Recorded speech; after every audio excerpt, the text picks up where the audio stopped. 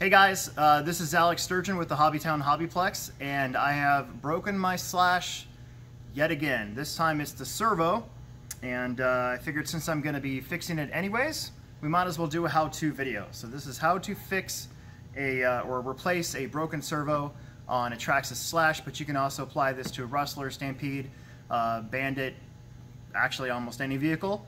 So let's get started. Got my trusty tool here. First thing that I'm going to do is unplug it from the receiver.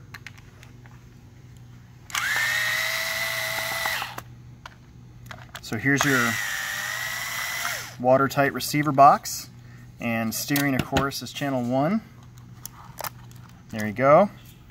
Now we have to take the waterproof seal apart.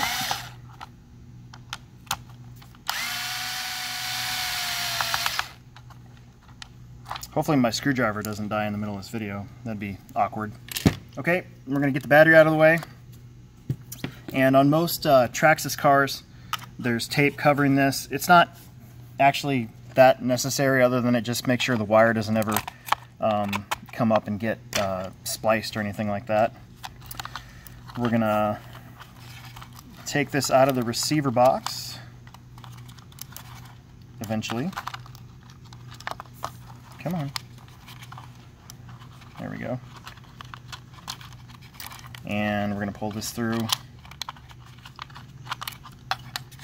all the way.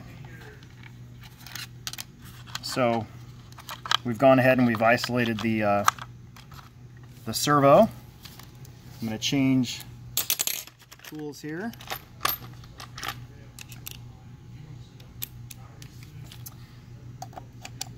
And now we'll begin taking our servo out. There's 4 screws holding the old servo in place.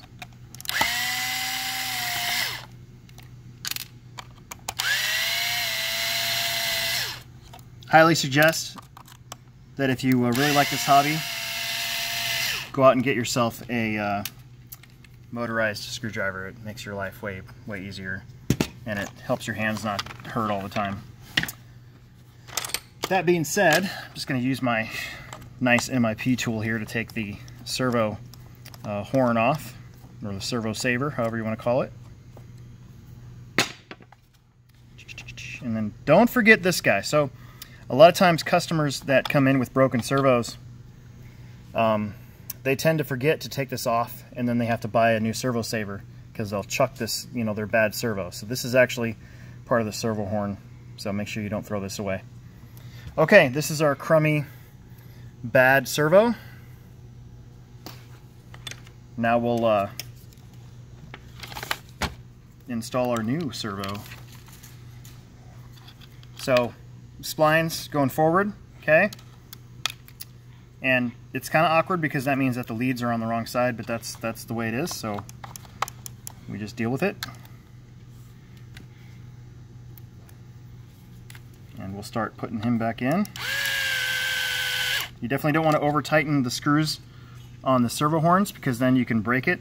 You can actually break this these ears off your servo. So I usually like to put them back together in a cross pattern and then tighten them down by hand so I don't over tighten it.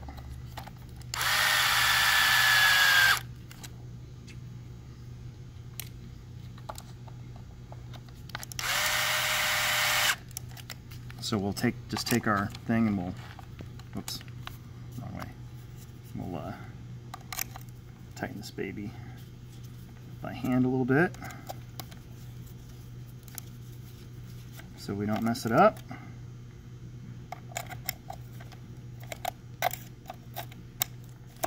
Come on, there we go.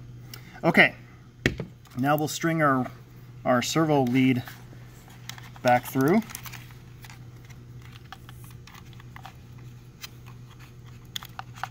And pliers always help when you have fat fingers like I do.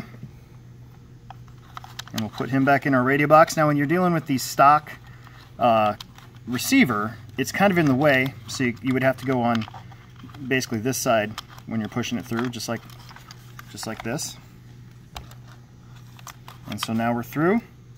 And now, again, it goes into channel 1 on your stock Traxxas receivers. There'll be 2 channel 1s ports. It doesn't matter which one you put it in. On this one, of course, I only have 1. So we'll plug them in. And we're going to wait to put the top on, because now what we're going to do is center the servo. And this is probably the most important step when you're dealing with replacing the servo. We'll turn our radio on, turn our truck on. So it works. So now what we got to do is make sure that our wheels are straight before we press down on the servo horn to make sure that it's nice and centered. So this is just called centering the servo. And there you go. Close enough. We can always adjust it on the radio a little bit. But now we'll put this back in. I do like to use the hand tools to tighten down the servo horn onto the servo, because if you use a drill, you can accidentally break your servo gears if you tighten it down too hard. Okay, so now that that's done, we'll go back to finishing the rest of it. We'll take our O-ring, make sure that it's on there and ready to go, and we'll change back to the right tool here, the right bit, if I can find it. There it is. So first comes the waterproof seal.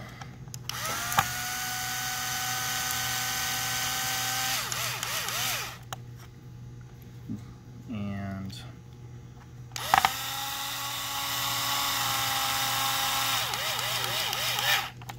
one more there. And then you might ask, hey, how come this isn't servo taped down? And I say, because I'm lazy and it's my car, so it'll be fine. Got your waterproof radio tray goes back in. And now we'll plug her in. Turn it on. And then we just would just adjust with our steering trim.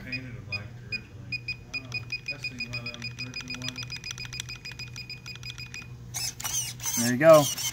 I have a working Slash. I can now race in our stock Slash class once again and get beaten by the Oscar Mayer Wiener truck on a weekly basis. So there we go. Thanks for watching. Hopefully that didn't take too long for you, and hopefully now you've got enough information where you can replace your own servo. So thanks a lot.